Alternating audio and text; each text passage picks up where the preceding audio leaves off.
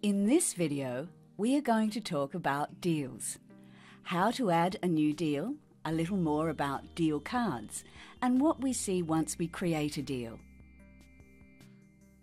On the workflow, we see all of these deals, which can be dragged and dropped at different stages.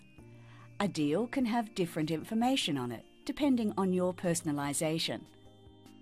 One thing they all have is the ability to colour a card. Let's create a new deal. We'll click on Add New. To create a deal, a minimum requirement is one contact: first name, family name, mobile and email. So let's create one.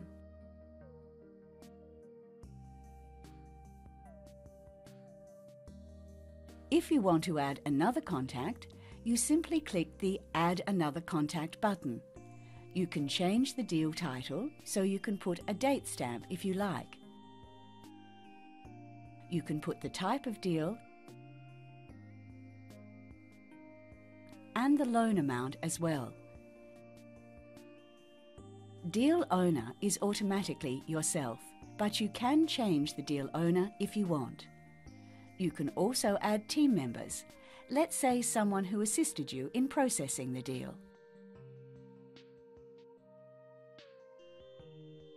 Deal value can be the loan amount. Then we can change the expected settlement date. If you type in the summary notes section, that will carry through all the way to apply online. And if the deal has been referred by someone, we can actually add the referral partner. We can also add security details. You can see as you start typing the address, the standard addresses will be showing here. We have to add the unit number too, and the security value. You can add zoning and property type. You don't have to, but whatever we enter here will carry through to apply online. If this is a refinance, you can also add the existing lender. So let's pick one.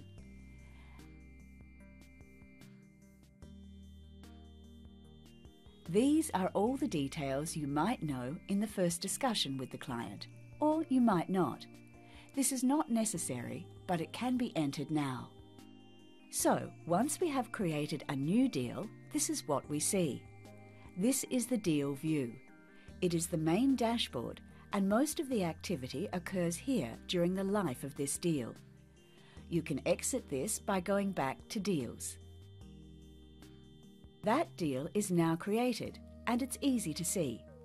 You can mark it up with different colours so you can track it easily. Now let's have a closer look at the deal view itself. Clicking on the deal card, we can see the deal view for Amanda Rogers Refinance Owner-Occupied Deal. Here at the top, we have a current deal status, so we can see the deal is still at the deal application stage.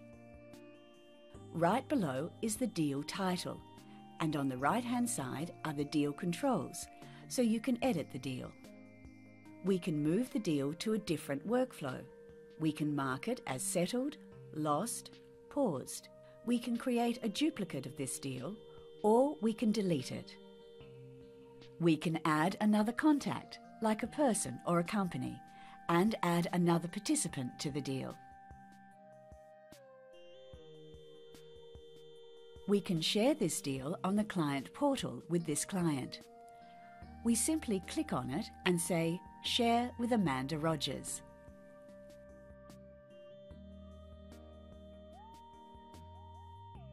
The button turns green, which means the deal is now shared with at least one client. We can add another referrer. We've already added one, and we can also put a label on the deal. We can create more of these labels and settings. And we can start a video conference if we want to have a remote meeting with our client, partners, users, or all of them. Then we have deal information. Once we choose a lender and a loan amount, we'll get some more fields in. We know the deal owner, and we can copy the address of the deal and send an email to Notes. We can also see other information in this little scroll menu.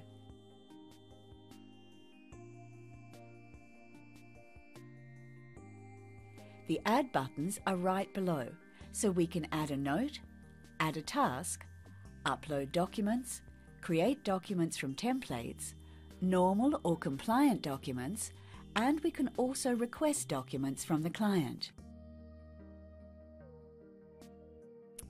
If you added any documents, you would have seen those documents listed in here, similarly with notes and tasks, and we can see all of them in a timeline.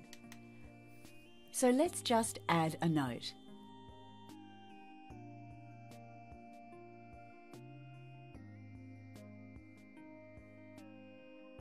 That note now appears in a list of notes.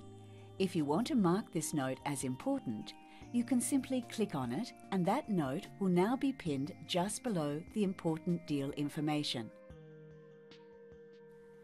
It will be there as long as it is marked as important. If you want to navigate to Broker Tools, you simply click on the button.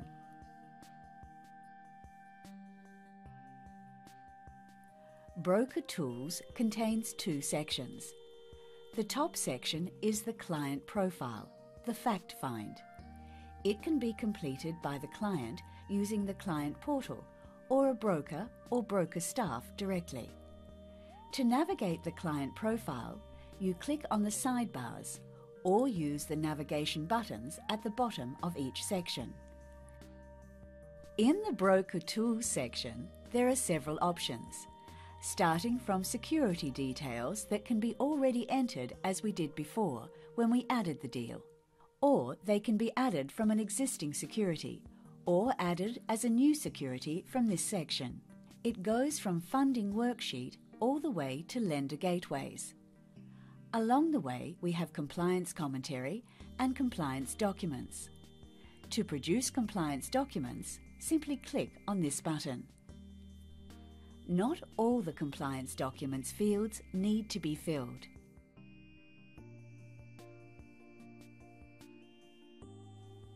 Once compliance documents are produced, users can move into the gateways and submit the loan.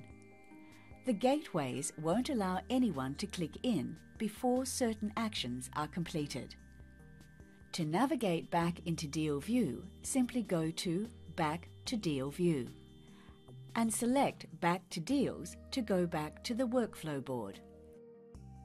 The card is in front of us and can be drag and dropped to a different stage, which activates workflow automation.